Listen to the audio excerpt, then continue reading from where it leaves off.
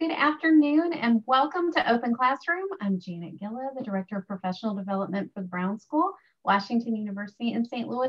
So happy to have you with us for today's program. I want to thank and acknowledge Laura Peer, my friend and colleague, who's the Training Manager for the International Center for Child Health and Development. Laura is going to be helping to moderate the chat, representing you as the program goes on, and we have time for some questions and answers. For our audience joining us on Zoom, I just want to make sure you're aware that you're muted. We cannot see or hear you. We also cannot call on raised hands. However, the chat feature is enabled, and we really want to encourage people to join in this conversation. You can send in comments just to the panel, or if there's something that you'd like to share with the full room, you can send it to all panelists and attendees. I want to also greet our friends on YouTube. Unfortunately, we don't have a way to directly interact with you as this program goes, but we're super happy that you're with us. So before we get started with today's program, I just want to let you know what's coming up this week on Open Classroom.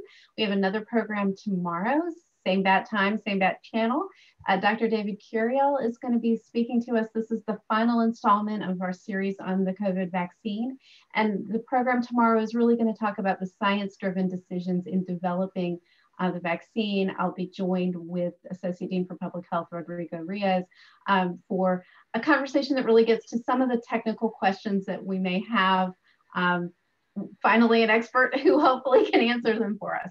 And then we're back on Thursday, March the 25th. Dr. Sarah Moreland Russell is going to be talking to us about theories of policy change. This is offered in partnership with the Brown School's Policy Scholars Program.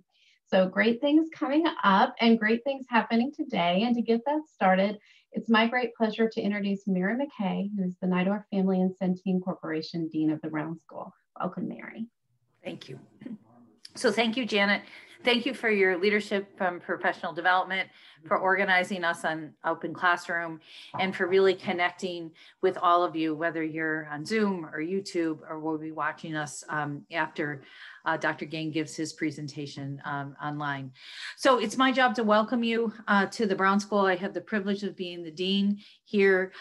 This is a school that really emphasizes the integration and the excellence in social work, public health, and social policy. I also have the privilege of welcoming you from two really important centers within the Brown School, ICHAD and the Smart Africa Center. These are two extraordinary groups of scientists that really are deeply committed to furthering knowledge about how to improve the circumstances for young people, their families on the continent of Africa. And so my colleague, Dr. Ozge, will introduce our speaker in just a minute. But the last kind of set of acknowledgements that I want to make about ICHAD and Smart Africa is we're deeply committed to creating a pipeline of scholars that care about the continent, those from the continent directly as well as those from the US. And Laura, thank you for all that you do to support and elevate our training programs. We're incredibly grateful for your leadership as well. So with that, you're in for a real treat. Elvin is an amazing colleague at Washington University. We are thrilled to have you here at our university and for you talking on behalf of our African Speaks collaboration. I do want to acknowledge that we have a robust global set of programs at the university level, at the Brown School. And so we're grateful for Vice Chancellor Kirk Dirks, Bill Powderly, who is the Institute for Public Health Director, all of whom have played a role in this convening today. So with that, Dr. Ozge, I'll turn it over to you to introduce our terrific speaker. Thank you all. Thank you. Hi, everybody. Welcome. My name is Ozge. I'm faculty at the Brown School and also one of the co-directors for ICHAD. And I have the pleasure of introducing to you today our amazing speaker, Dr. Geng, who is a professor of medicine in the Division of Infectious Diseases in the Department of Medicine, and also the director of the Center for Dissemination and Implementation at the Institute for Public Health here at Washington University in St. Louis. He earned his MD and MPH degrees from Columbia University and completed his postdoctoral training at Rockefeller University and the fellowship in infectious diseases at the University of California, San Francisco. He uses the lens of implementation science to conduct research that optimizes the use of evidence-based interventions in the public health response to HIV. And his work is carried out through collaborations in Kenya, Zambia, Uganda, as well as in the United States. His current projects make use of a range of observational, mixed methods, quasi-experimental, experimental methods. And his work is sponsored by the Bill and Melinda Gates Foundation, as well as National Institutes of Health. And with that, I will pass it to you, Dr. Geng.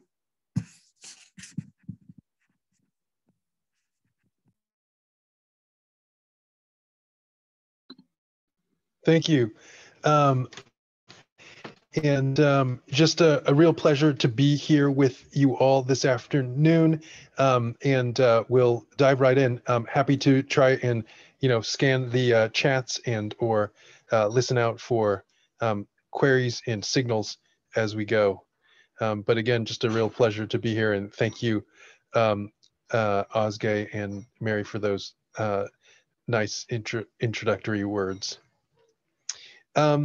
So let me share my screen, and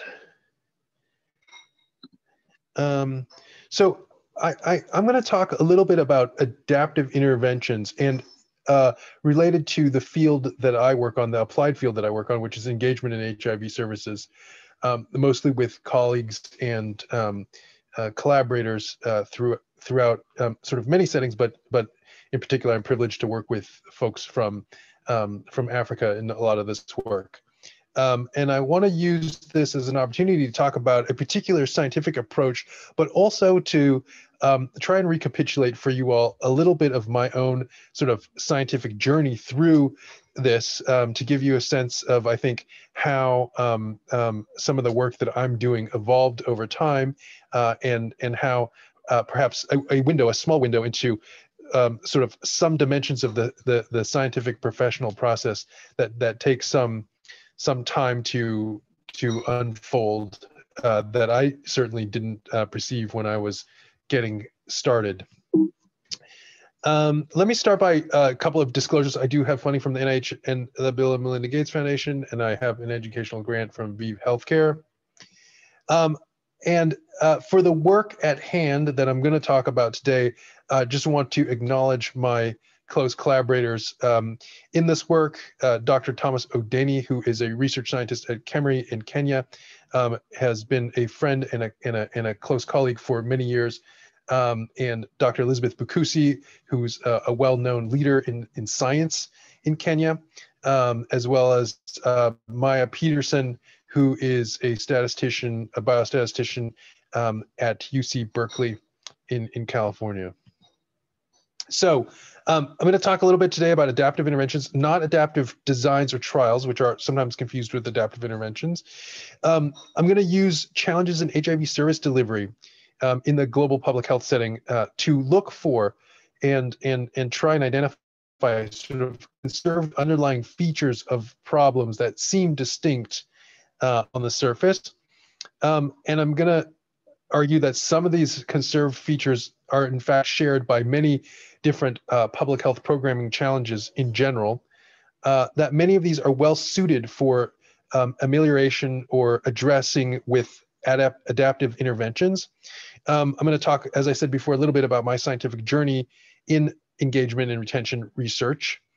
And then I'm going to get a little bit more specific in the discussion of sequential multiple assignment randomized trials for developing adaptive interventions. I'll touch on some of the practicalities and limitations of this approach, and end with a little bit of more blue skies conjecture about what these methods may mean for public health and whether or not a somewhat personalized public health might actually be not a contradiction or a paradox, but perhaps an innovative way to think about the next generation of public health practice.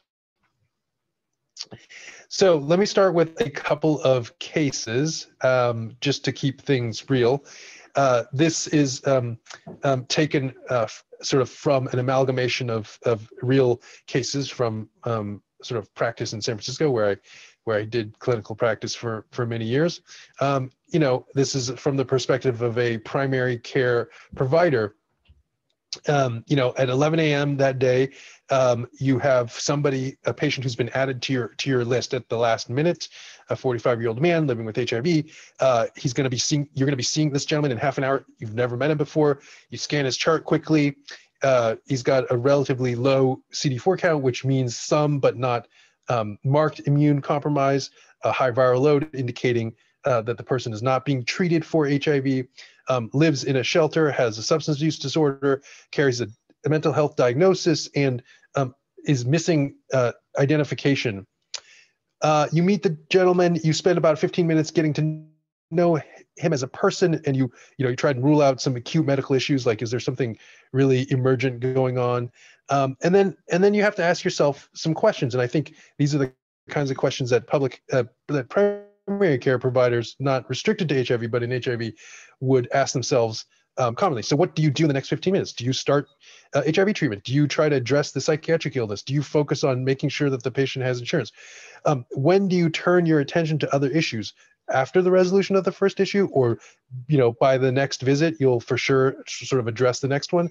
And does the order matter? I think some practitioners might feel strongly that they should address the psychiatric issues first, and then the other ones. Other providers may feel differently. So there is potentially a lot at stake in some of these choices that are embedded in day-to-day clinical practice.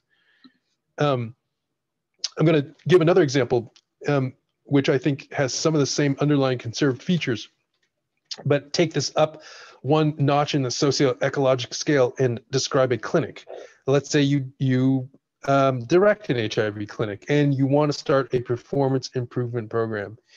You get a report of your clinic and you find that 85% of your patients are virally suppressed, meaning they're doing well from an HIV point of view, but only 50% of the hypertensive patients are doing well. And then you're not doing that well with substance use disorders. The payer system will pay for, based on quality indicators starting in the new fiscal year, but you will be given a budget for performance improvement. So what will you do? How should you decide to decide between different interventions that you believe have evidence behind them? So quality improvement, evidence-based intervention. Do you start a quality improvement program? Do you hire a consultant to work with workflow? Do you use audit and feedback with specific clinicians? Or do you try to pay for performance? Each of these things has some evidence for it. How will you decide which ones to use and in what order? Finally, I'm going to end with another case. This is from qualitative work that we were involved in Uganda a number of years ago. For those of you who've worked on HIV treatment in the global South, this kind of story is not is going to be not unfamiliar. 35-year-old woman enrolled in care, doing well, misses a scheduled appointment because a relative passed and she traveled to attend the burial. That travel meant that she missed her appointment and then borrowed enough money to come back to clinic after some period of absence. Was told that, not a clinic day, not seeing patients, come back next week. By the next time she came back, the clinic sort of scolded her for being late, and then she had an argument with the staff and decided to stop coming back. And this is a quote from her. At times you've missed your appointment date, and when you come back, the doctor looks at you with such a bad eye that you fear explaining more. She tells you, "Stop disturbing me. Today is not your appointment date." She stands and walks away. At times I do not blame them. Maybe they're hungry or tired. If they could start providing lunch to the doctors, maybe this would help. So a complex, I think that quote from the patient really is quite telling, because it tells us so much about not only the experience of her as a patient and a human, but also the multifactorial issues that affect the delivery of public health services, that vary from challenges that she had to a recognition that the healthcare system's overstretched and the healthcare workers are sort of tired, and perhaps morale is not particularly high, leading to sort of such issues and outcomes. But nevertheless, I'm going to pose this sort of thought exercise for you. These cases all seem somewhat dissimilar, different contexts, perhaps, but they share some underlying features that are actually not that different from each other. And I'm going to spend the next bit of the talk trying to articulate what those features are, and then talk about how perhaps they're common throughout many different kinds of public health issues. In talking about the response to these issues, though, I think this is where we'll get into sort of the idea of adaptive interventions, which are a way to address these kinds of issues, and then finally into sort of formal methods for studying these kinds of adaptive interventions. But before I get into those more theoretical or conceptual pieces of the discussion, I want to take a step back and talk a little bit about my own sort of research journey in HIV and call attention to the sort of insights that we developed along the way that brought us to this point of sort of being interested in adaptive interventions and adaptation more generally. So for those of you who don't know, one of the major public health threats to the world in the last generation has been the HIV pandemic. This is a figure taken from the World Bank illustrating life expectancies in regions of Africa where the HIV epidemic has been most severe. And as you can see here, from the 60s to 70s to 80s to 90s, a steady upward rise in life expectancy in most places in Eastern and Southern Africa. And then as the HIV epidemic took off in the 90s and early 2000s, a real plummeting in life expectancy. And I think, this really speaks to the extent to which that epidemic influenced society at large in many places in Africa.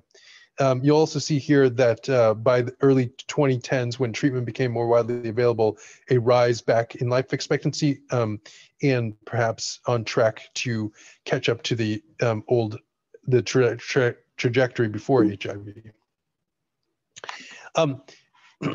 In my sort of research world, I was a fellow and a sort of a budding researcher in infectious diseases at the time in the early 2000s, mid 2000s, when HIV treatment was becoming widely available globally, 2005 and 2006, due to a lot of investments from both national governments in Africa as well as international donors, and my sort of research was at the time focused on this idea of looking at patients who are lost from the system. So as you know, there were in order to treat large numbers of people, public health clinics were set up throughout Africa, and many people got on treatment. But there were also a lot of people who, touched the system, but then eventually sort of dropped out of the system or disappeared from the system. And so the thought that sort of we had about this was, well, maybe we can study those folks and develop an understanding of why they dropped out. Who are the subgroups that are most likely to drop out? When do they fall out of care? Where is this happening, sort of more or less? And what are their real outcomes? Where do they go?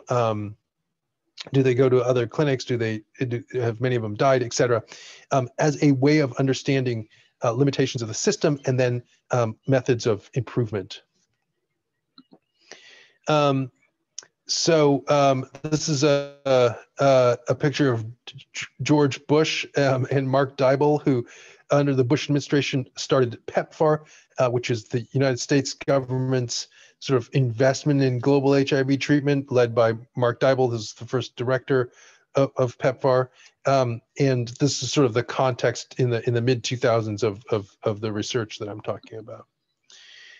We applied relatively simple sort of epidemiological principles to these studies.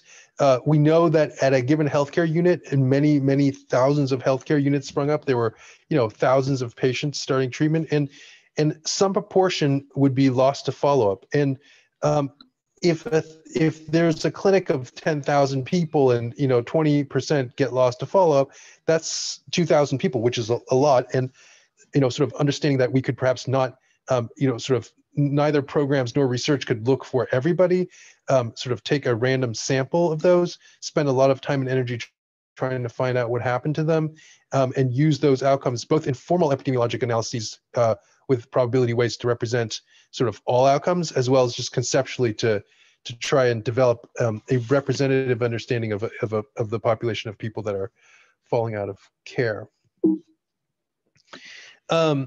And in that work, which was done with collaborators in the IDEA Consortia, in Uganda and Kenya and Tanzania and other places, in sort of looking for lost patients from dozens of clinics, a representative sample, we developed certain sort of realizations as we went. Not all these are sort of rocket science, but I'm presenting them here to try and argue that there are sort of underlying common issues and barriers, despite the fact that we're talking about a lot of different contextual settings. So number one, and this one kind of goes without saying, not everyone needs help, even if a large proportion of people do, right? So there's a heterogeneity in terms of the nature of need. These are two clinics. These are taken from Zambia, and we classified people after 2 years of follow-up in a larger clinic with about 6,000 people and a smaller clinic with about 3,000 people. And just to illustrate that, like if you just take the example on the left here, half of people were alive and always in care. So after 2 years of follow-up, they've always made all their appointments, they've picked up their meds on time every time, and they're doing very well. Now, that's probably about 40-50% of many different clinics. Then there's another chunk of people here, 20%, that we put in orange here, that were alive in care, but with a history of lapses and missed visits. So perhaps not doing quite as well as the dark blue, but reasonably retained in care. And then there's another sort of chunk of people that are out of care, and then some who have died and some who have transferred. But I think to illustrate here is just number one, that people have varied in outcomes, and that variation varies by facility. This is a study where we looked at these outcomes again over the course of 2 years in 5 different settings in Eastern Africa. Mbarara is in Uganda, Kisumu is in Kenya, Morogoro, Tanzania, and then Eldoret again back to Kenya, and Kampala in Uganda. And without belaboring the details, if you just bring your attention to the last bar here, the outcomes at 2 years are quite varied between different settings and facilities, even though there are some similarities. And I'll return to that idea that not everybody needs help when we get to the adaptive intervention idea. Okay, so for those who need help, we documented, and again, this is probably anticipatable, that those who need help need different kinds of help.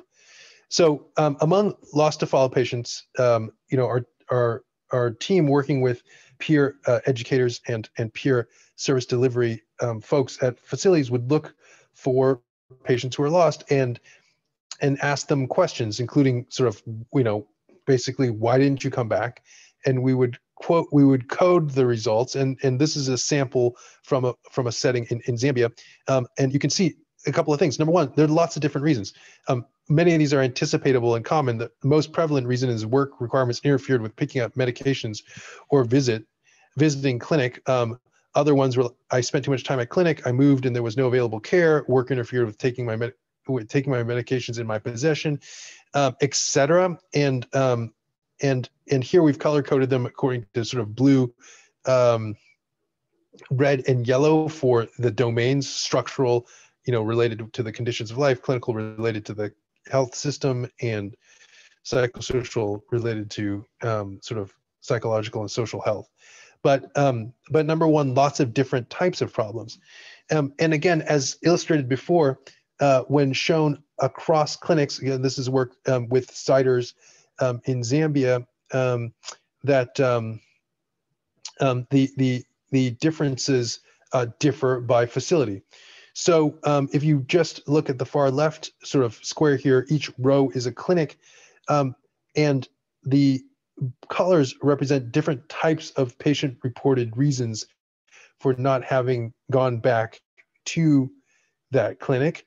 And you can see that a structural reason was invoked by anywhere from nearly 100% of patients to less than 20% across the clinics. So illustrating again a heterogeneity of needs both within and between facilities. At the individual patient level, we also sort of found this heterogeneity in the number and types of needs that patient reported. So when patients said that they could not come back for X, Y, or Z reasons, they could obviously report more than one. And this is a Venn diagram of work, again, in Zambia, where we overlapped the reasons, and you can see that, a good chunk say they had structural reasons only. Another chunk said only psychosocial reasons. Some had two, and a few reported all three. So different types as well as levels of potential need in terms of a retention in HIV treatment agenda. Now, for the problem of engagement in care in HIV, but also for many behavioral issues, there are evidence-based interventions, but in general, there are no silver bullets, and few interventions have large effects. So for HIV engagement, there have been many randomized trials conducted for a whole bunch of behavioral interventions. I just took a snapshot here at the top, a randomized trial of cash incentives for uptake of voluntary male medical circumcision. In the middle here, SMS for postpartum mother-to-child transmission testing and retention. And then in the bottom here, viral load suppression in adult patients in Kenya. Each of these studies had statistically significant primary outcomes, but in all cases, you can see that the effect sizes are not sort of very large, and in some cases quite small. Another feature of one's response for the public health problems that we've talked about here is that you sort of can't do everything at once. Even if there are evidence-based interventions that we just perhaps touched on, that there are generally limitations to doing everything at once. There are timing issues. If you go back to the very first case that we talked about, you can't sort of treat substance abuse, mental illness, HIV, and deal with insurance all at the same time because there are time constraints. There are costs. We can't invoke every intervention for every patient at every time. In the global HIV treatment situation, there is probably a budget envelope for the entire sort of public health response that's not likely to change much in the near future. If anything, it might shrink, but unlikely to expand. And even if you could pay for things, it would be, not every healthcare worker has the ability to deliver every kind of intervention. So there's reasons to that you can't sort of do everything all at once. Two more briefly here. Again, situations that apply to each of those scenarios at the beginning, but can't tell who will respond to what, right? So even if there are evidence-based interventions for, retention, such as an SMS or a small cash transfer, you can't tell ahead of time who would respond to what. And for example, we know that a cash transfer might improve some engagement, a small amount, but there's no sort of marker ahead of time that would say who that person who would respond is. Okay, my last point here about interventions for complex behavioral based issues is that we can't tell how interventions that we would deliver would interact. And how they interact, I'm going to call provisionally this term mosaic effectiveness. And let me explain what that is. So if you have some behavioral intervention, perhaps it's an SMS that we'll call intervention A, and perhaps counseling or something like that is intervention B, and you know that half of people respond to A and maybe a quarter of people respond to B, it's not obvious how A and B would, what kind of effects they would have if both of them were delivered. Because you could be in a situation on the top right here where the responders to B are the same people who would have responded to A, in which case, if you deliver them together, you would just get 50% response. Or if you were to deliver B alone, A and B together, it could be that the responders to B are those who did not respond to A, and therefore A plus B together would get you much higher coverage than either by themselves. But it's often difficult to know in any given combination of interventions whether or not their effects will be sort of like redundant as above or additive as below. So I covered this a little bit, but regarding the applied example of HIV retention, let's say cash transfers and SMSs, we don't know, number one, how they will work together, and we also don't know how to string them together, right? So do you do one and add the second one to people who are not responding, or reverse that? So in short, for engagement in HIV services are some sort of observations were that people actually need different levels of need, that they require different types of help, that many evidence-based interventions exist, but because they work by different mechanisms and the mechanisms of non-retention are diverse, there are no silver bullets. And you can't do everything at once. And indeed, the sequence may matter. You can't tell who will respond to what, and you can't tell how they will interact. So these constraints, these features, point to, I think, a fundamental structure of a shared scientific question. And what is that question? Well, it's not efficacy.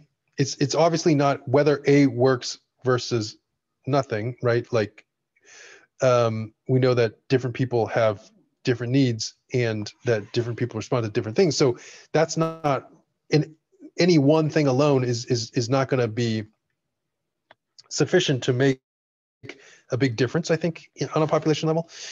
It's also not comparative effectiveness. You don't just want to compare sort of A and B and B and C and C and D and try to see which one is the most effective, because number one, none of them are going to be all that effective. And number two, you'd want to know how they would work together rather than whether or not one is better than the other. And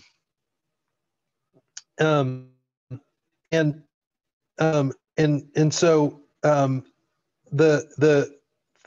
that leaves us is really what we would like to know, is how to assemble a strategy made up of individual evidence-based interventions to optimize, in this case, engagement, but I would argue in general, sort of public health outcomes of interest and concern. and the reason why, and there are certain questions that come to the fore when you think, when the scientific focus becomes on how to combine, how to assemble, how to engineer different interventions together. Number one, time comes into focus. So what the effect of what one does now might depend on what was offered before, and therefore, strategies such as escalating, switching, augmenting, become critical, and such sort of escalation or de-escalation approaches have potential benefits on a population level, because it could minimize interventions for whom something light touch is sufficient, thereby optimizing efficiency, but also intensification for those who need more, therefore optimizing kind of effectiveness. And so adaptive interventions are things that do this, right? So these are things that are strategies that are based on patient response. Something is offered, a patient or a community or a clinic, for that matter, may or may not respond, and then that determines what comes next. I mean, if everything works, then you continue. If things don't work well, then you can consider a different sort of set of strategies. Sort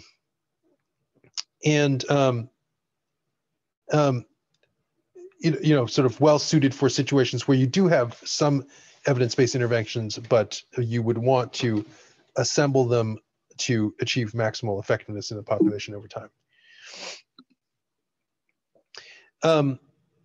I'm going to take a quick pause. I'm not sure that all of the sort of points here are, some of them I may have gone over too quickly, but in case there are any questions, I don't see any at the moment.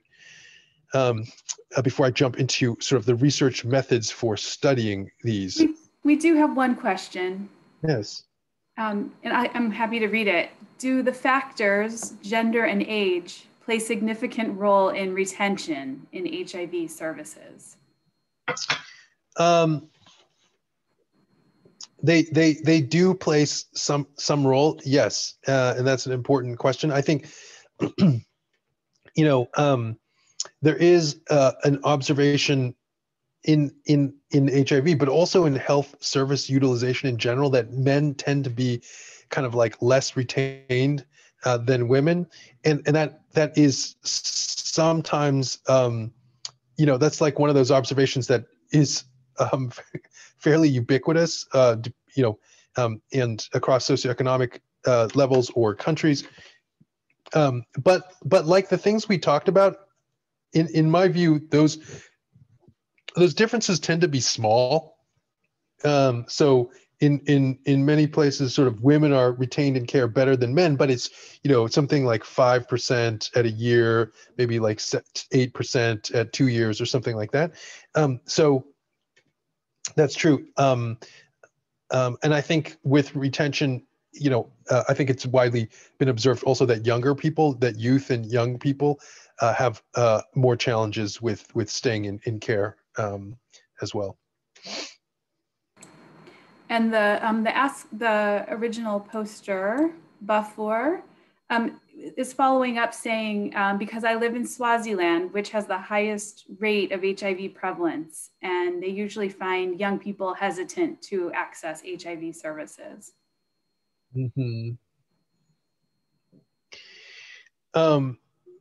Yeah, I mean, so many folks do kind of research on engaging adolescents and young people, and that's not an area that I'm terribly expert in, but I do recognize that it's a challenge, and young people face particular challenges. There are issues around schools. School is a place where a stigma can be particularly intense if status is known. Schools also have rigid schedules sometimes that get in the way of making clinic visits. There is a widespread belief that young people are more greater or more likely to take risks. I don't know how well that bears out in the scientific literature, but I think there is some truth to that. But I think, yeah, part of what retention work needs to do is to focus on what makes the healthcare environment accessible and friendly to young people. The rest of this talk doesn't focus particularly on that, but there are things like adolescent friendly days in clinic, right, where the adolescents come in, the healthcare workers have been given particular training in how to talk to and how to engage adolescents and young people. There are interventions that try to use peer and social norms to influence behavior and stuff like that. But yeah, thank you for your question. And then there's just some follow-on conversation about just general, for the general population, stigma and social beliefs, and how at the beginning of the HIV epidemic, those were barriers to getting care. Yeah. And yeah, I think. Go ahead. No, go ahead. I was just saying, yeah, are those still in effect today? Yeah, I mean, I think that, so there is a very robust sort of research enterprise around stigma, and in particular around stigma and HIV. And I think that there have been many attempts to try and find ways to either ameliorate stigma, to address it, to reduce it, both at a societal level and at a personal level, and also in healthcare services.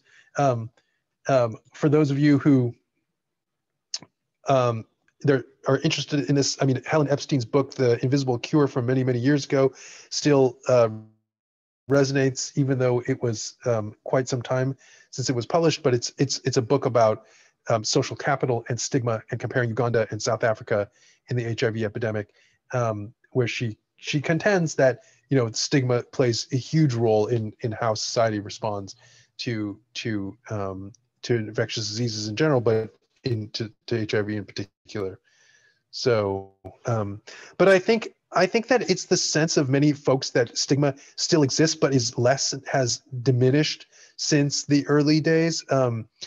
The widespread availability of treatment, the fact that many people living with HIV are sort of healthy, going about their lives as normal, achieving their goals in life, and things like that, help to diminish the stigma, and makes the viewpoint, or the hope that life living with HIV, if well treated, does not have to be different than it would have been. I think that helps diminish the stigma that's attached to it. And there's one more question. Is there any connection with adverse reactions from ART? I'm going to sort of finish out the talk with this thing about this design, but I think that I think side effects are one of those things. Well, side effects are certainly a reality for any medication. As time has gone on, sort of toxicities and side effects from HIV medications have diminished markedly, and in fact, you could say that there's sort of a second revolution in antiretroviral therapy, sort of from 2010 onward. Whereas the first sort of revolution was the advent in the mid 90s, because the medications became increasingly less and less toxic, easier and easier to take, to the point where, I think certainly attention needs to be paid to it, but the average person starting an average regimen today really does not have a whole lot in the way of sort of side effects. So not the fearsome sort of component of treatment that it was maybe 15 or 20 years ago.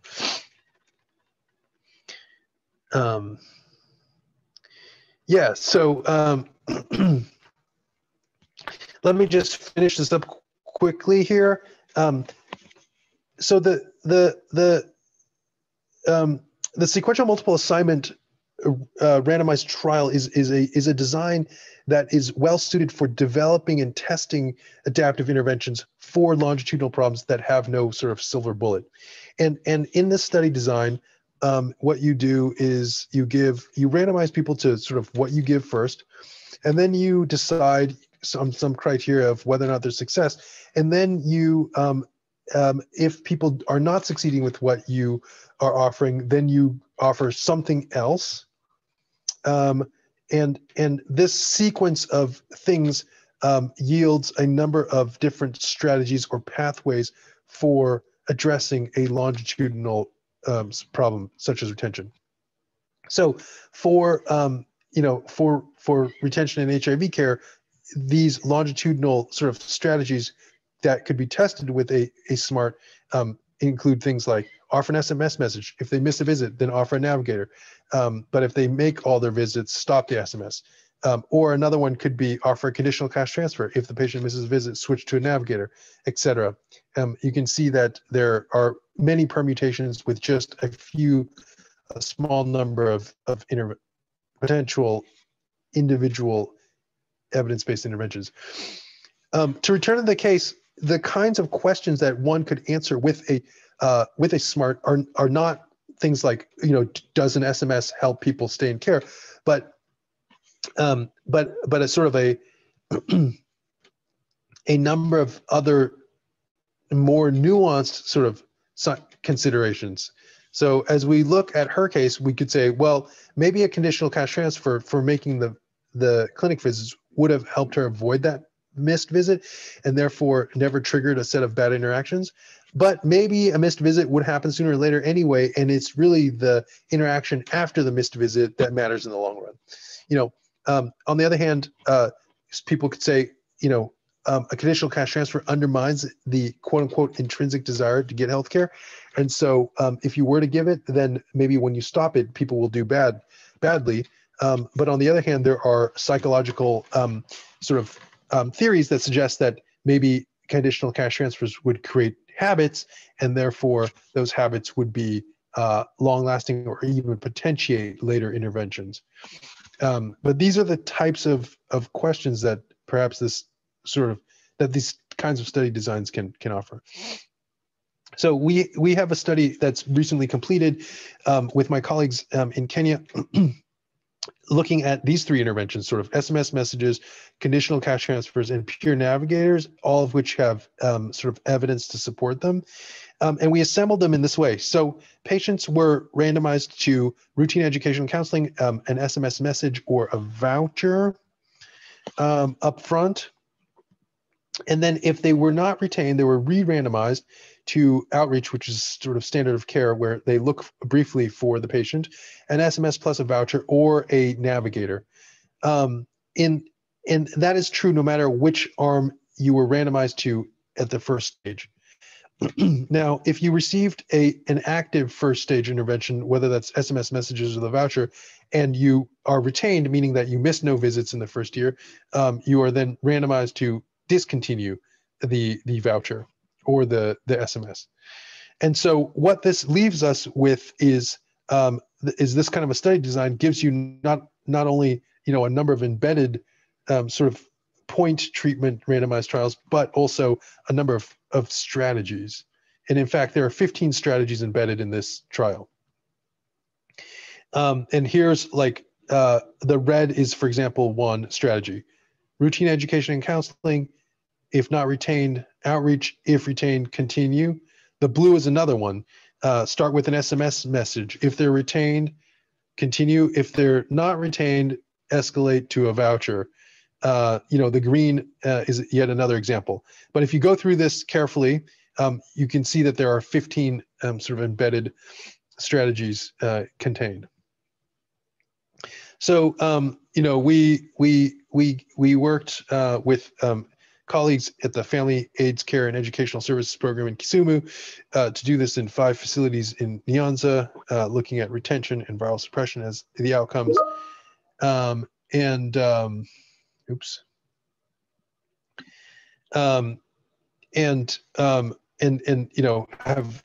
been able to explore some of these questions about, what's the best strategy for intensifying, what are the effects of de-intensifying, and what combination yields the most overall engagement.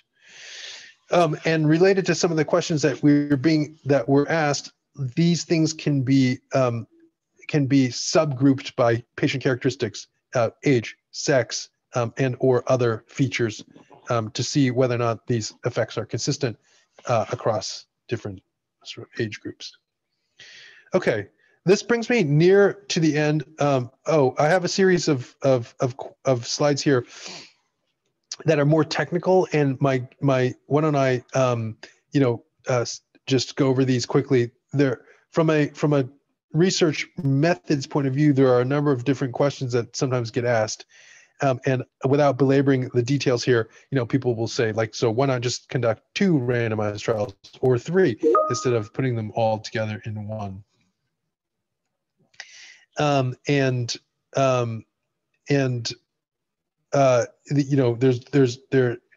are reasons for this. The chief of which is that if you are curious about intervention effects that depend on what came before, then it's very difficult to do that in separate randomized trials. You would have to do it in one.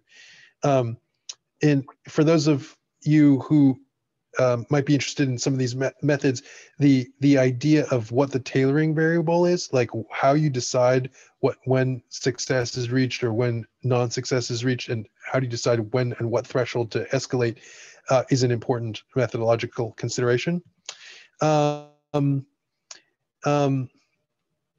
A question often comes up for adaptive interventions. Why don't you sort of just give people what they want, instead of saying, should you get this and then that? Why don't you just ask people, would you like this or would you like that? And I think the answer to that is that if the preference is the driver of effectiveness, then yes, you can just give people what they want. But oftentimes preferences are not perfectly aligned with effects.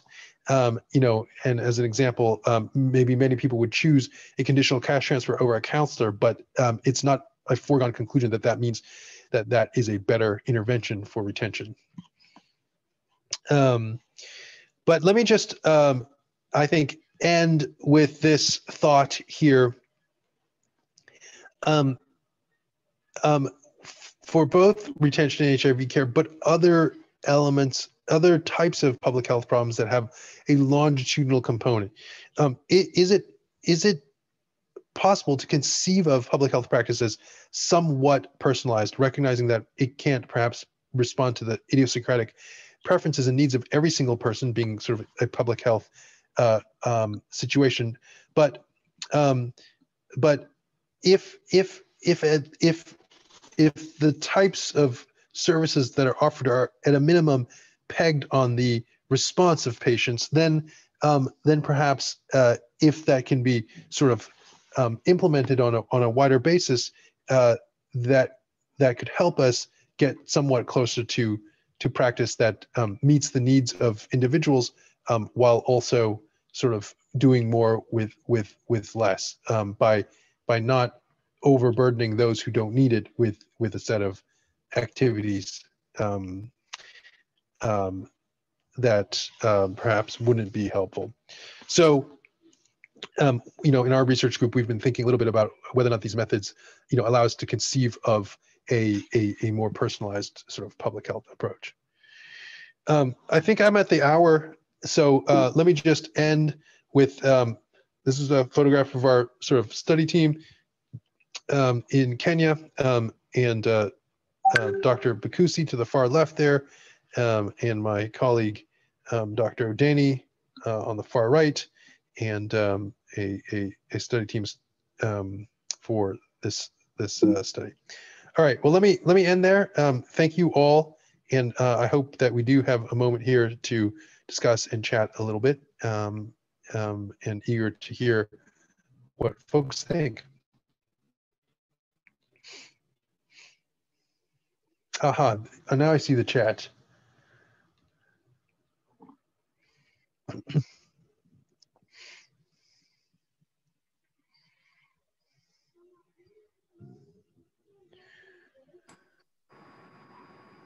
Yeah, I think we've gone through all the questions that have been posted so far. Great. Well, while we're waiting for the audience to chime in, one thing that I was curious about, this was the first time I'd ever seen some of the data that you showed. There really is quite a difference in the curves related to life expectancy in various countries. And I'm curious, like if you contrast Botswana to Kenya, it's really startling. For someone who has no exposure to this information, what do you attribute that difference to? The present day difference, or the dip during the 90s, because in the 90s when life expectancy fell, I mean, I think throughout Africa, the sort of HIV prevalence, even in relatively endemic regions, sort of varied quite a bit, and so I think particularly in countries in Southern Africa, Botswana, and others, where the prevalence was higher, I think that led in part to the further sort of dip in the life expectancy.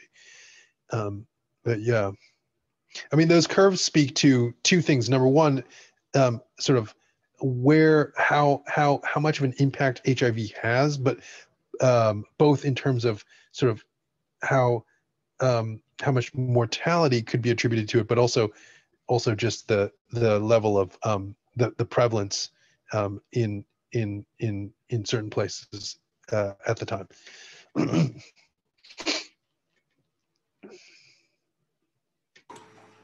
And we do have a couple questions. Let's see, Dr. Fred. Dr. Fred thanks you. I think he has to pop off. He's also away. And can you see the other question? Oh, there's a couple. So among strategies for retention in HIV services, what are the place of community-based interventions and family-focused interventions? Yeah, good question. In this particular study, we kind of focused on things that one might deliver at the clinic level rather than kind of like maybe structural or architectural changes to the delivery system itself, which I think is a really important area of research. But in the global HIV treatment world right now, there's this big emphasis on so-called differentiated service delivery models, right? The idea that that different groups of patients might need different things. They might need different levels of contact with frequency to the clinic. Some people might not want to come to the clinic and just collect their drugs, at a pharmacy or a mobile clinic. And so there are a number of these sort of architectural innovations in the field. And then, I think the focus on the family, there are a number of different sort of, there are days focused on kind of sort of, clinics have certain days where they're focused on particular types of patients, and also for families to go to clinic together. But there are, I think, many sort of interventions in this realm, not all of which I'm familiar with, but know that there's a lot of active research in that area.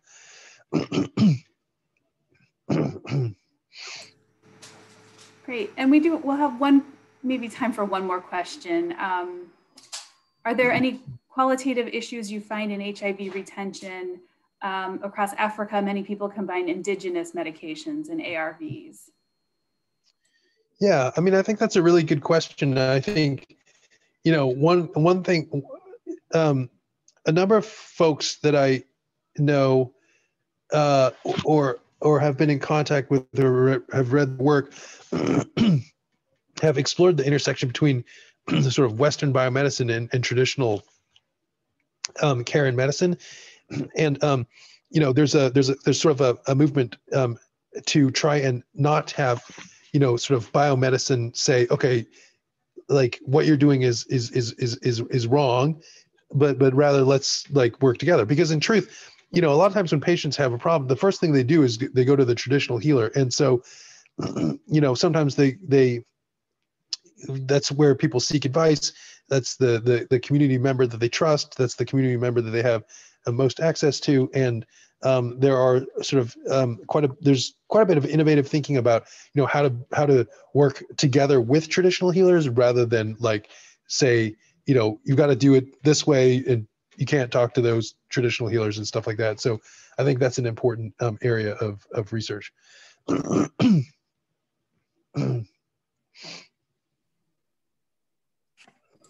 Okay, and with that, I would like to thank you very much, Dr. Geng, for an excellent talk. This was very informative, and as you can see, our audience really enjoyed it, and a lot of questions. So thank you so much.